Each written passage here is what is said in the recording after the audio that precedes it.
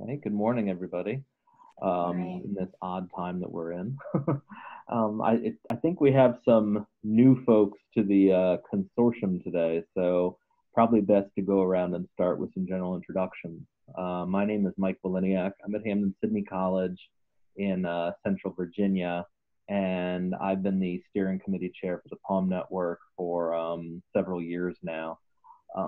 Sue Wick is your usual point of contact for all things Palm. I've been doing a lot of the logistical work with Palm, and my main function has been coordination of these journal clubs. So happy to have you all here. Because you're all probably on different positions on your screen, I'll just call names around. We can introduce ourselves. Let's go ahead and start with Jane. I'm Jane Wissinger. I'm at the University of Minnesota, and I am new. I'm working with Zach. What else do you want us to say? I'm the Organic Laboratory Director, so I teach I'm also passionate about green chemistry and sustainable chemistry, so I teach a senior level green chemistry course at the University of Minnesota. I'm happy to share any resources. We should all be teaching green chemistry if you're in chemistry. Yeah, the lab director. So I've had the challenge of moving a pretty intensive lab class online. Very cool. Zach, go ahead. Sure. I'm Zach. I'm a biochemist at the College of St. Scholastica, which is just up the road from Jane in Duluth. Jane is my mentee. The project I was going to work with her, and going to do that at some point, is working on integrating some active learning with green chemistry I teach an intro level sustainability class. And so I was looking to integrate some active learning in with some chemistry and sustainability. So that's me. And this is, again, I'm part of the new Palm cohort, December cohort, I guess, whatever the recent one was. Hey, Megan? I'm Megan Litster. I'm not very far from you guys at the University of Wisconsin-La Crosse. I teach a variety of classes. I teach an intro bio class for non-majors, which is the active learning class that I'll be working with Mallory, who is right below me. And I also teach anatomy and physiology and pre-service science teachers. And so my mentee, now she's over here, is Mallory. Two more for Birdie Bunch effect. Melanie, looks like you're in a beautiful locale there with that background. Yeah. That's my new virtual background for office hours. I still have to work on mine. I haven't put one up there. Yeah, it's actually, I have a trail that I run on. This is from the trail. Yeah, it is beautiful. And where are you at? I'm at Raritan Valley Community College. We're in central New Jersey. So basically right in the center of New Jersey. Cool. Keep going around. Greg, how about you? Hi, so basic intro, is that what we're doing here? Sorry, I was late. Greg Crowther, I teach anatomy and physiology, human anatomy and physiology at Everett Community College, north of Seattle. So that's me. And like last time, you win the prize for being 7:34 in the morning and joining us. So thank you for that. Yep, I've had my eggs and my hot chocolate, so I'm ready to go, kind of. Okay. I've got two left.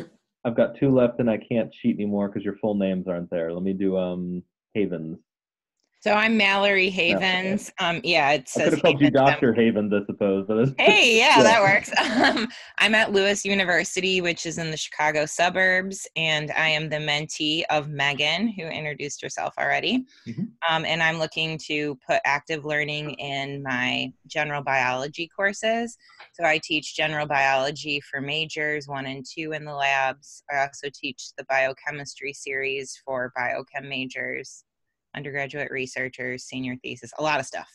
So I'm looking to get more active learning in there, particularly on the concepts where we tend to lose majors, particularly those who are not white. So trying to increase retention. Great. And then finally we have Rachel.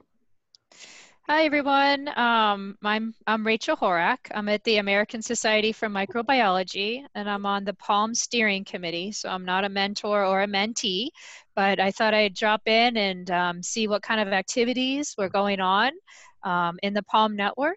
And my job at the ASM is working with a community of practice for undergraduate microbiology educators.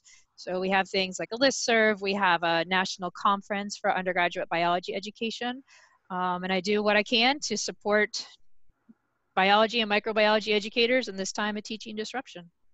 Thank you. So you guys had all been given a paper that was done in CBE several years ago about the best way to do videos for online instruction. And my motivation when I was figuring out what to have us do this month was basically, all right, we're all in this situation right now. I need to find an excuse to get us to all talk about it. And this paper is a very good excuse to do that. This is a group that is dedicated to active learning practice, and we are all simultaneously now challenged with preserving active learning in a time where we are not face-to-face with our students. Now, this is not something that can't be done, right? There's lots of papers out there that describe how it can be done. This is a good opportunity, I think. We did this in yesterday's conversation. It was very productive.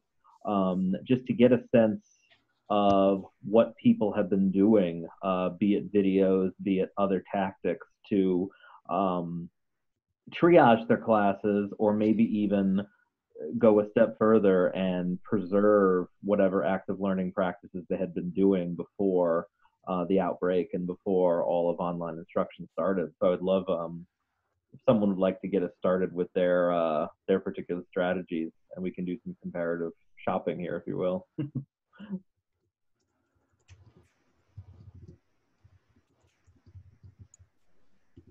I'd be happy to go. Go for it. Yeah, I was okay. 5 seconds away from calling on somebody. So yeah. I can go for it. So I'm in a tough situation because I'm at a primarily teaching institution, and we're understaffed at the time. So I'm teaching about 17 credit hours. And so I have seven different preps that I'm trying to move online, including 3 different lab courses, 3 lectures, and then undergraduate researchers. So but I have had a crash course in this before because I had a baby 10 weeks premature, so very unexpected. So I had to emergency move online about 16 months ago for half of a semester. So I do have a little practice. Oh, did I lose you guys? Nope. No. Oh, okay. It disappeared on my screen for a second. But so for lectures, I've also discovered a lot of my students are now caring for siblings or their own children, so they can't necessarily show up synchronously with me.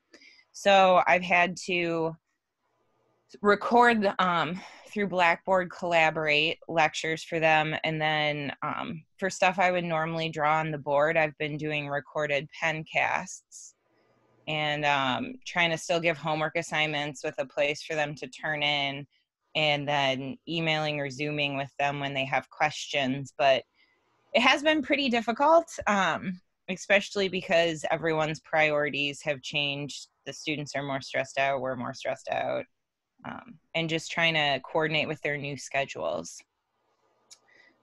So recording lectures, pencasts, trying to do anything where they can actually see me write things out stepwise. I think we decided to not reinvent the wheel and have been really just curating content. So using videos that are already out there as opposed to creating our own. So for my Nat and Phys class, there's some really great, like we're right in the middle of, well, we're just finishing up some neuroscience. So 2-minute neuroscience is some really good videos, which after when I was reading the paper, I was like, oh, they do all of these things that they're talking about in the paper, right? It's really short, short, they're drawing, so as opposed to me doing it, which would be fine, but we chose to go that way. And then my Bio 100 class, our non-majors, I love Amoeba Sisters, so I'm a huge fan. So we've been using them with Edpuzzle to sort of break up the lecture, where you insert questions while you're going, which are not for credit, but really just, do you understand what's going on? And as opposed to just me doing lectures, because hypothetically, we're not moving online permanently. So I was like, I don't know that I necessarily want to, hypothetically, exactly. I want to. Scary statement. Hypothetically, we're not moving online permanently, but I hope it's more than hypothetical. Well, I mean, there's talk of summer classes going online too. So, which we're, we don't really want. But so we've really tried to take what's already out there and then add to it, so that they're not focusing on us, they're focusing on the content. And we've already used a bunch of videos in class, so with the Amoeba Sisters and stuff that they're familiar with. So one of the things I find that people are learning is, number one, who your colleagues are that were already embracing online learning. That's certainly been important for me. It turns out a couple of my colleagues who I know pretty well, actually, this has been sort of a hobby of learning all the new toys and all the new apps and things you can use. And so that's been immensely important to me. And then also, as you described, people being aware already of existing resources and being able to share those resources with other people, to not, as you say, reinvent the wheel. One of the big things that we've talked about and was a subject of our conversation yesterday was not so much the active learning components of things, but the lab component of things as well.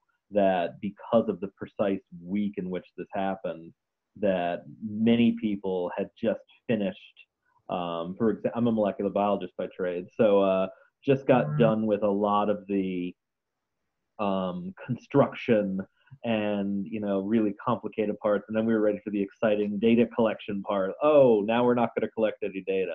And so what are people doing in lieu of that? And I've heard amazing ranges. The most extreme example we've had is people actually putting together kits to send to people. I am not that person, but going virtual with data or making up a data set or things like that. And so hearing all these different ranges has been it's a fascinating thing for me.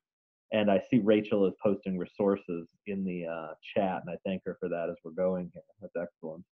You're welcome. There's literally hundreds there. So if you don't want to reinvent a wheel, we've taken a bunch of places where you can find intro bio lectures that are quite good. And then add your own. I'm finding it just totally overwhelming, the number of resources. I've had so many thrown at me. I don't have time. I have 300 students that are taking the course now. I don't have time. I have two courses that are extremely different in format. One is the organic laboratory class, and it's 2 semesters in one, twice a week.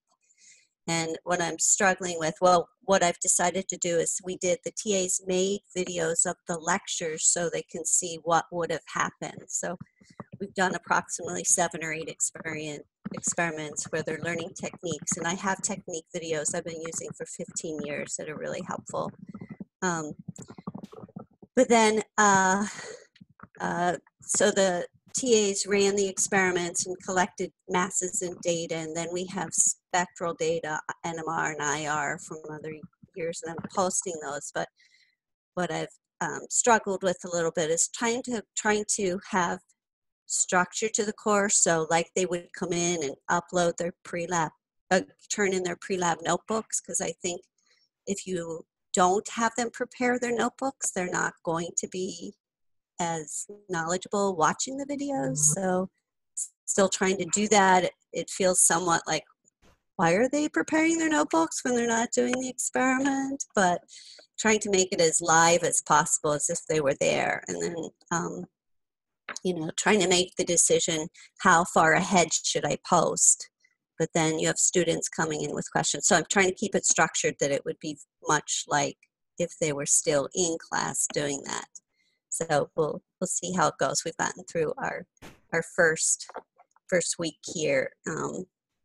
And the TAs were so creative in making really engaging, entertaining videos. I'm hoping that goes well. But then having pre-lab quizzes, which we always had, and trying to schedule those out. So I have lab at 5 different times during the week.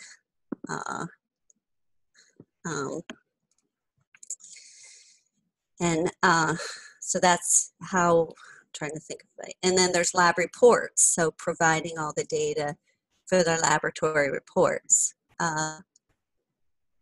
Maybe we can talk about it later, but I don't know if any of the universities are offering that students can now take courses pass fail instead of the full course. And I'm not sure, confused about the questions from the students as does that change the curve? And I don't see why it would. I've never given a pass fail in a laboratory course like this because it's a 4-credit course. And I don't want to talk too long, but then for my lecture course, it was the green chemistry course. It was totally a flipped classroom, mostly where students read articles, and then class time was, discussions and working on assignments like look up your toxic release inventory in your area and share out or do poster presentations. So I'm trying to use Zoom to the best of my abilities. I'm just learning how to use breakout rooms. Anybody like a pro at breakout rooms? I learned if you do it randomly, it's chaos because they don't have each other's emails. And I think I need to set up assigning Zoom breakout rooms. I've had a couple conversations based on some other of these types of meetings where people have used breakout rooms to varying degrees of success.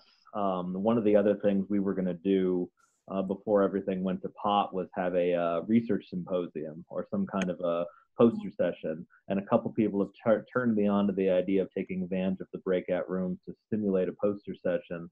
I'm cautiously intrigued by that. I could see how that would devolve into a mess very quickly. And you can't assume, of course, that all of your students have internet where they are, but darn it, I'm really intrigued by that idea of using the breakout rooms as sort of separate poster areas. So I can see the potential power of using those for these, but as you say, with caution. I'm not really familiar with their practice.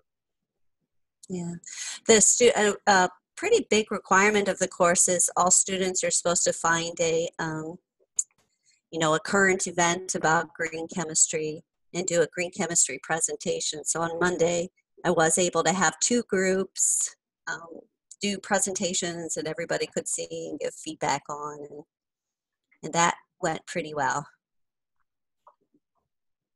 So. Excellent. Have people been doing, oh, Melanie, please go ahead. Yeah, no, I was just going to mention that I don't know if you have used the Jove videos, it's G-O-V-E. Yep. For our college, through our librarian now, they're freely available, right, to all of our faculty.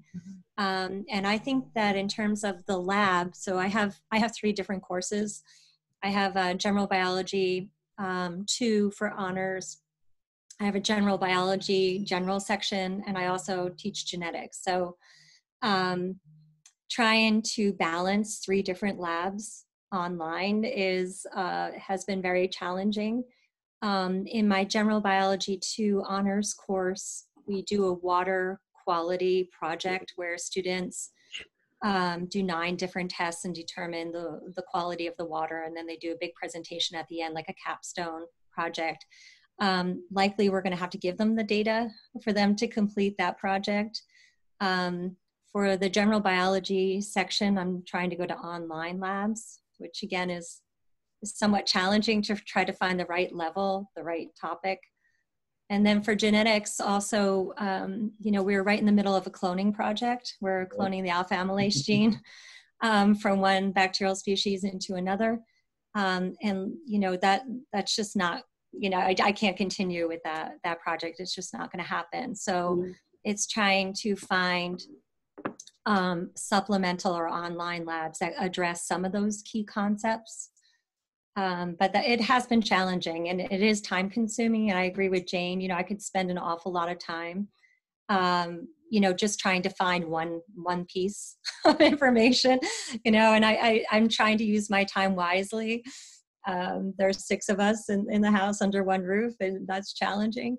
So I guess we're all kind of in the same boat, but it's trying to identify pieces of information relatively quickly and being able to transform them into something online. Yeah. What compelled me to apply to the Palm thing was my sustainability class. It's not a subject that I have any formal training in, and it's an intro level class to our sustainability majors. But a big part of it was trying to civic engagement or community engagement, trying to apply the chemistry we've learned to the Duluth community, and that's what the remnants of this train wreck of a semester, whatever is left. I'm trying to do group projects. I'm trying to have each group prepare a poster for actually a virtual poster session that apparently we're going to hold. I figured it was better than just yelling at them over Zoom and doing quizzes and exams, because it was more them trying to compile their knowledge and present it in a way that was meaningful. I have no idea if it's going to work or not, but I guess we'll find out in about a month if the groups can come together. I thought they could at least do it asynchronously. I thought that was a helpful thing, that they don't all have to be exactly at at 9 a.m. But how they're going to figure out their little bits and pieces and try to make a coherent story about the sustainability of road salt is going to be it's going to be a trick. But it certainly is something that I figured it was better than I don't know what. Right? It was better than I don't know what else we were going to do for the rest of the semester. So what I was actually really pleased about with this paper you sent out is I've been posting short, what I thought was short, they were not short, short little videos about these various subtopics, about if you're analyzing road salt, what are the basic chemistry you need to know, and what kinds of things would you want to explore. And I thought I was being very clever by limiting my videos to 15 to 20 minutes, and I thought I was on the cutting edge of education here. And then I read the paper and I was like, damn it, like not even close. So clearly I needed to read this paper before I started posting those videos.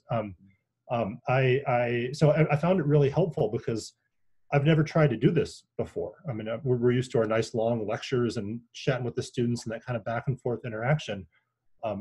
And so now I'm trying to think about how can I make these puppies even shorter. I mean, 5-10 minutes, which I can talk about a topic maybe in that time.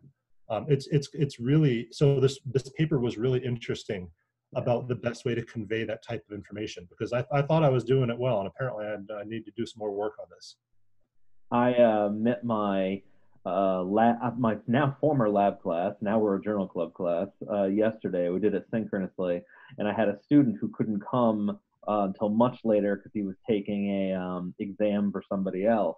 And so he came in, I was just wrapping up and shutting things down, and he popped in, and he was surprised we weren't still all talking, because it had been like, I think it was like an hour and 10 minutes or something in. He's like, "Oh, I thought you guys would still be talking about the paper." I'm like, "Have you met your fellow students? Like, time span 7 to 10 minutes, you're distracted." And so one of the things I've definitely learned very quickly this week trying to talk to people is that all that stuff is accentuated when they're just sitting staring at you on a computer screen. When they have, some whatever app on underneath you on the side while you're talking, we're not stupid. So all of these things come into play, right? And I definitely appreciate that thought, Zach, that you share about the need to sort of get bits of information out there in some senses. What are some other insights that people have done, or what other? Yeah. I'm sorry, I just had a general question, because I'm just curious. I haven't heard from all of my students, and I'm just curious, especially for the large lecture class, like you mentioned, Jane. Like, I don't know the best way to check in on them. Like, we have email, we have Canvas, we have announcements, we have a ton of ways to communicate, but I haven't heard from probably over 50% of my students. And I'm a little concerned because, we're asking them to do all these things, and and to communicate with one another. But I've had a few emails where students were either stuck where they were on spring break, or they had to travel to someone else's home. They don't have their materials, they don't have their laptop, they don't have, so I'm just curious how others are checking in to make sure that their students are okay. That's my biggest concern right now. Our university asked us to report by the end of this week students who haven't re-engaged. Like you have to do at the beginning of the semester for students who don't show up for financial aid reasons. Yeah. And then I think our network of people who reach out to at-risk students are going to try to re-engage them for us. I mean, I try to reach out via email, but if they're not on their technology, just goes out into the ether. But so what I've been doing is at least having one assignment due in every class this week, so I can actually see if somebody is turning stuff in. And I've had a good response rate to that, but just lectures, and I don't know if people are watching them. Right. Zach. My idea, and we'll find out this Friday if it's succeeding, but because I was also concerned with this asynchronous nature of what I'm trying to construct here, I was concerned about students just wandering off into the ether and never seeing them again. So I made Google Docs with each different group and then each one of their names, and I told them by each Friday they all have to type something by their name about what they're working on. And it can be just as simple as like I'm poking away researching something about composting. Cool. Like as long as they've written words, something that they're doing, something that I know that they're engaging in the class. And I don't know if that's going to work, but I figured it's at least a weekly check-in, which is better than trying to email them and never say. I don't know. There's a lot of question marks, and part of me is really interested in learning this new stuff, but part of me is sort of terrified if it doesn't work, I've just lost my class. So it's certainly it's intellectually stimulating if it wasn't actually real, right? Like if it was an experiment, I'd be stoked about it. But these are students' education on the line, and for me, it's really high stakes. It seems like that should work, right? I mean, it would either be people aren't engaging, or they simply forgot to do the assignment. But if it was the latter, you could pick that out pretty quickly. So yeah, I'd be interested to hear how that works. But it seems on paper like that's a good idea. So, how are people doing? Sort of Zach got me thinking about this. Synchronous learning versus asynchronous learning.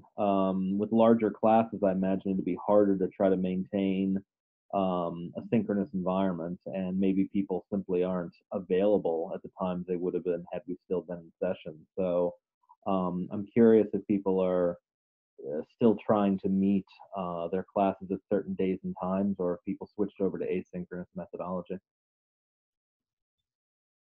Yeah, Jane, go ahead. I am trying to have the students kind of attend for like the first 2 hours, or the TAs are available the first 2 hours. They have to upload their pre-lab notebooks like they would and take a prep quiz at the times they would have lab during the week. So Monday, Wednesday, 12:20. And I am making it more flexible. At first it was like, okay, you have to upload within the first hour, but now I've kind of expanded it to 4 hours for people that are saying, now I'm in charge of my siblings. I'm on the East Coast, I'm on the West Coast, whatever. So, but I still want to keep those blocks, I think, because they're trying to arrange all their other courses, and my colleagues are trying to keep it in those course times, I think. The lecture, I usually give 3 lectures on the same topic every Tuesday to prep them for lab. And so I'm just doing that once where everybody could attend then if they can, but then recording it so then it's available always for whenever someone could do it. Back to, oh wait, I forgot your name. Haven, what's your first name? Oh, it's Mallory. Mallory, sorry. Yeah. I know it must be an issue that some of my colleagues aren't having large engagement because an email went out, how many students have checked in and are keeping up. And I remarkably with my lab class, 95%. I had a quiz on Tuesday, and almost everyone took it, and everybody that didn't did check in to get an extension for whatever the gazillion, all the different circumstances in my senior level lab class. But I know there must be other people that are struggling with the engagement. Certainly people are in quarantine. Students went back to their home countries in quarantine. So it's really challenging. I think that's what's hard about keeping up, is trying to keep up with all these different circumstances and being flexible and making sure everybody's well in all ways, mentally and physically. Yeah. We decided, our administration encouraged us to go asynchronous as much as possible. We did not choose to go pass fail, which I'm a little disappointed in. But the system, basically the way our system works is if you get a fail, it impacts your GPA. If you get a pass, it does not impact your GPA. So the inequities in that were highly considered. I know a lot of universities are actually giving people options to change to no grade versus pass. And our administration has said they're not going to do that just because of the nature of our class. Whatever. But we have been encouraged to go asynchronous just for equity issues. So we're trying. There are some faculty that are just saying, no, we're going to go synchronously. And I think they might sort of have a little bit of a disaster on their hands, but I'm going asynchronous. I have weekly assignments. That's how I'm hoping to check in. Like Mallory's asking and Melanie's asking, like, how do you check in with your students? Like Jane said, I think my first class, and I'm going to hold like online hours every day that we would have class. That first class, I'm going to say it's highly encouraged that you come in and just check in with us and say hey to everybody. I think that was one thing my students were really concerned about, was we're not going to see you again for the rest of the semester. And I'm like, well, you'll see me. I will still be there, but they were really, really concerned about not being able to interact with me. So I think that's something that I'm going to hold space for them. I've heard horror stories about students not showing up and you're the only one there. But I'll hold space for them because that's what they said they wanted. So we might reassess after the first week because we start Monday. So, yeah. So Greg, I'm reading. I'm sorry. I'm reading your idea here on the chat, and do you want to introduce this to the group? It seems intriguing. Oh, you're muted. There you go. All right. Am I unmuted now? Now I can't see anybody, but yeah, so I just, we're on spring break. I'm thinking about what I might do. I had this idea of, let's assume that we just have these online lectures, our own or others, to have the students watch asynchronously. What can we then do with that synchronous time? I was thinking maybe, so my students signed up for the class, assuming that they would be able to come to campus at these designated times. So I'm hoping that most of them can still be present for those lecture times. But I'm wondering, would it make sense to divide the 110-minute lecture up into, 11 10-minute blocks, and then each small group of students gets a chunk of that, like, okay, you four, you show up from 11 to 11:10 a.m. and you four come from 11:10 to 11:20, just to get the group size down so I can interact with them. To me, that seems like it might be easier to manage than breakout rooms, right? Where you have to trust the students or be better at helping the students help each other, which is very powerful, but I don't feel like that's a strength of mine as a teacher, is knowing how to make sure the students are interacting really well with each other. So I guess I'm interested in getting more kind of small group time for me with each small set of students. So, but I'm happy to take any comments that anyone has about this idea. I had mulled over something similar to that with my lab class and sort of keeping some activities going. The logistics, I think, would be your problem, right? That it sounds good on paper that these people would be there at 11 o'clock and 11:10, 11:20, but then like when real life actually fits into that, I think that'd be a really difficult thing to pull off. You know, it's not that it's not a good, it's not that it wouldn't be a good idea. It's that like it'd be just hard to get everyone to on board with it, I would think. Yeah, I've Go ahead, learned that. Yeah. So what are you going to do if someone can't attend in that time block? Is the real challenge. So you record the conversation that students have and then let them read it, or how do you get their input and participation? Is what seems really challenging. Yeah.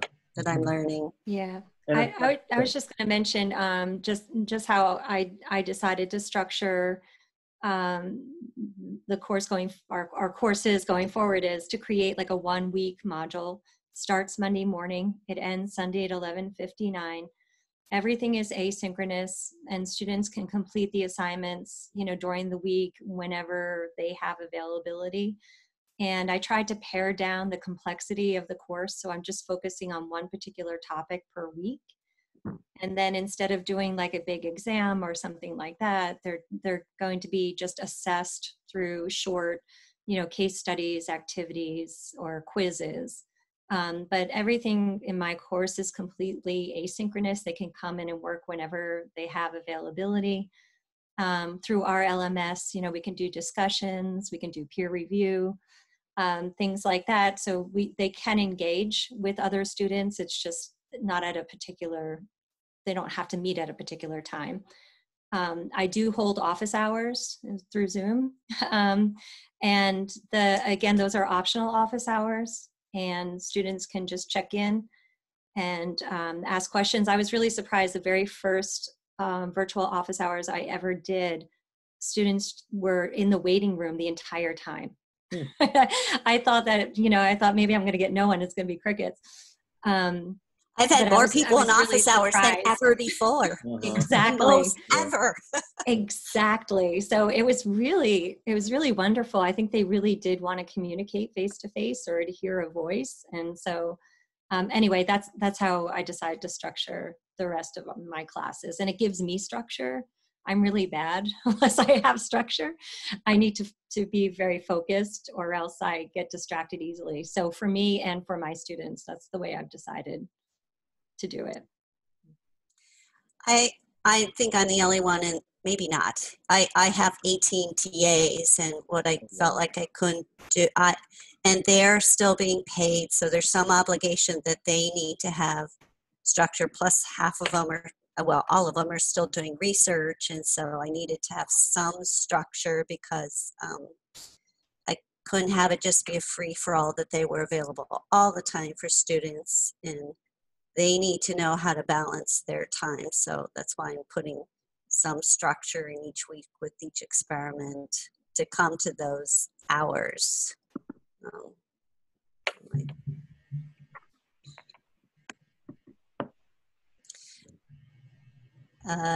I'm a little worried about asking too much with all the online assignments. Yeah.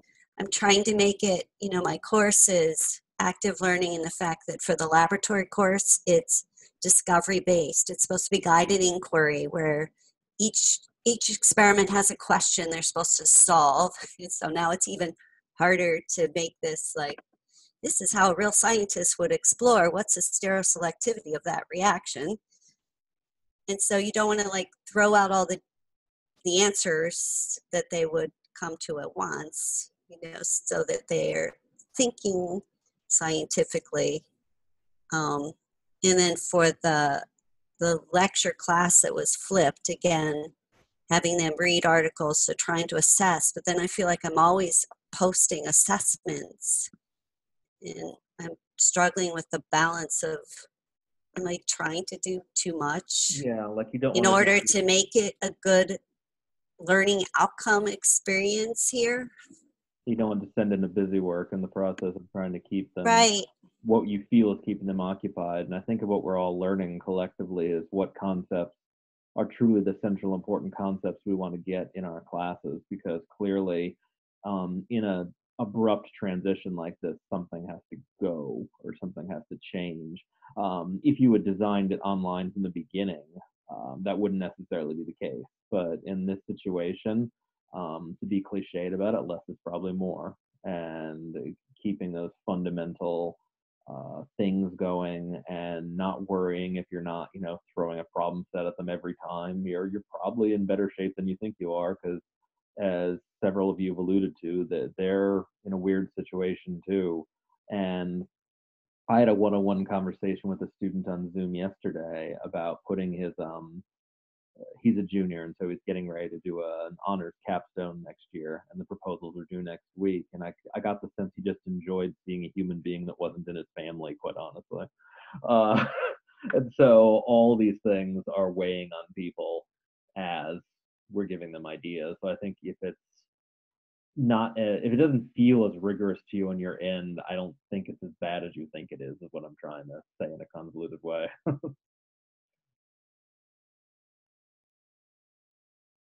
Okay. Any other thoughts on just how people are doing? I think we've had a good diverse set of ideas here. I appreciate the resources people have shared. And if nothing else, it's good to know that everyone is sort of in the same boat. You're afraid you're doing it the worst, but everyone's in the same situation. No, really, I'm the worst, honestly. Okay. I believe. I know the best. I know for videos, 10 minutes or less is better, but I don't have time to make 5-10 minute videos and then do all the other stuff. Right. Is everybody compromising a little bit? Because they can go back. Because they can go back and stop it anytime they want. Exactly. Someone make me feel better about that. And you can actually say at the beginning of your video as you're making it, feel free to break this up into small pieces, right? Like give your students the freedom to do that. Yeah, we're all making compromises, don't worry. But I know from my personality as well, sometimes I need someone to say that to me. So I get it. All right. Those of you who are in the new cohort, is there another journal club coming up? Tomorrow. That is tomorrow. What time is that at? Okay, so I'm on Central Time, and it is at noon Central Time. Okay. Yeah, and then there's like some meeting after the journal club for mentors, I think. Yeah, orientations. Okay, and Sue's going to take you. I may or may not be at this, but Sue will definitely be there to take you through this stuff. All right. Yes. I thought someone said something. Okay. Oh, well, I can say it really fast. My internet just went out and then came back on. So that's a plug for asynchronous learning, because it happens even to us. That's a good real-time example. This will be posted on the ASCB website soon, and you'll hear about it when it gets up there. Otherwise, everyone stay safe, do your best, and we'll be in touch in a couple weeks. The texts, like the chat on the side, will that be available with the recording? That's an excellent question. I do not know. I believe so, but I'm not confident of that. Or at least maybe the resources could be made. Rachel, are you on the POM, like well, clearly Warks, you're here, those emails I send out. Would you mind sending the resources, at least to me, or maybe just to the group? Yes. Thank you. That'd be awesome. It does populate somewhere, I've noticed from my Zoom meetings that I've recorded. But you have to kind of search to find it. Okay. All right. Thank you. I was just going to say on your list of resources is the remote teaching resource group, and that's my Facebook group that I moderate with 12 other people. So I was actually pretty excited. We're a very select group. We don't let everybody in like a lot of them. The reason because we don't want any people selling or whatever. So yeah. a lot of the others are at like 20,000 members. We have 30, well, almost 4,000 now, but I was very excited. I was like, woohoo, my group. It's helpful. So You even let a chemist in. Oh. if you're really a teacher, we let you in, but we've had a lot of people come in and try and spam and sell products. We kick them out. So a lot of the others are open groups, and we're not an open group. So Megan, what's the name of your group? it's the Remote Teaching Resource Group. Okay. I'll have to be your BFF if you let me in. Yeah. My one suggestion is there's 3 questions that says you have to agree to the rules. Most people don't agree to the rules, and we don't let you in unless you agree to the rules. So agree to the rules. So okay. that'd be my one suggestion. I'm a rule follower, so I will do that. But anyway, I was excited it was on the list. So. All right. Thank you guys very much. Thank you. Thank you. Bye. Have a good one.